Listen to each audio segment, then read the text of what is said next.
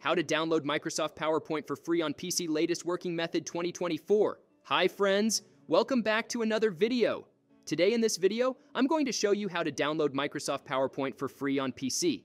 This is one of the best and easiest methods to download Microsoft PowerPoint for free on your PC. You will not need to install any third-party software and/or you don't even need to pay anything for that. I'm going to share with you the best method. Before starting this video, make sure you hit the subscribe button, click on bell notifications for more content. Without wasting too much time, let's get started. Step 1, open your browser and go to google.com. Step 2, here on Google search this Office Deployment Tool. Step 3, click on the first link. I've also added this direct link in the description box. Step 4, scroll a bit here and download this Office Deployment Tool from here. Click on this Download Now button. Step 5, create a new folder and save your tool file on it. So let's say if I go here and create a new folder with the name of PowerPoint.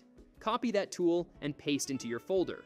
Step 6, now right-click on your tool.exe file and click on Run as Administrator. Click on Yes. Step 7, now select the path from this dialog box, so let's say I go to the same folder and install my tool here.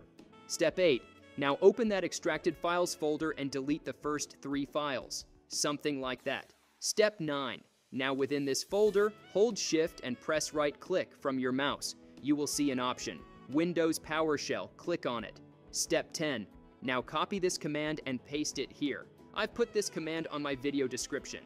Step 11, wait for a few seconds and click on Yes. Step 12, now as you can see, our software is getting ready to install on our computer.